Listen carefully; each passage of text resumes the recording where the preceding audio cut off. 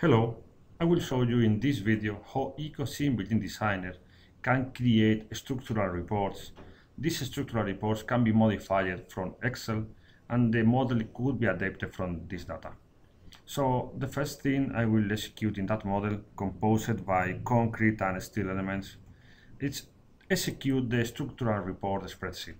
This structural spreadsheet is an Excel template in which we can execute the begin quantity report, that is one option available on the structural menu created from AECOsim Designer.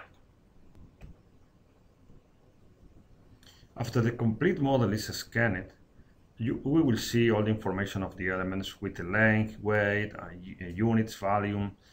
So what we will do at this moment is make a selection based on a range of the elements on the spreadsheet and locate these elements into the model. So we can create a selection set from a spreadsheet range. In that case, we will select from 2 to 7 spreadsheet range. And 6 element is selected on the model. So if we go to AECOsim, we see that 6 elements are selected, and we can go to the element and isolate this element onto our model. So we will see here that 6 elements are isolated from the model based on the criteria we have defined on the spreadsheet. One of the elements we can see that is here, and this element is showing also the label with the current section. Okay, what we will do in the Excel spreadsheet is modify the section of these 6 elements. So I will change the section from the current one to 152 by 152 to 23.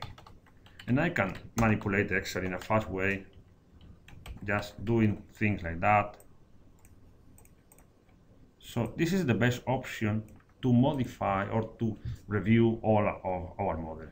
And at this moment, I can update my model with the information based on the Excel spreadsheet. So just executing the option update the structural model from a spreadsheet, I define the range of elements I want to apply to the model. So this element will be modified on the section, and you will see also that this label is updated from the different one.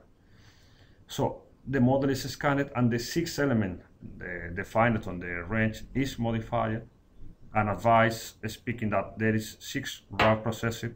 So the spreadsheet at this moment could be out of date, but you can see that this element have right now the new information I have defined from the Excel spreadsheet.